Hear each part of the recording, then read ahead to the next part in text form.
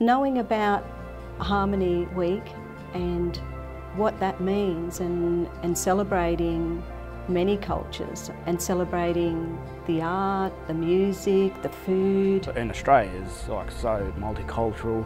There's different types of people around these days, which is a great thing. So Harmony Week is when you actually celebrate all together in the whole week. They're showing the affection, like they spend more time with your friends or the other culture that you haven't heard about before. We no longer become a minority, we become more of a community.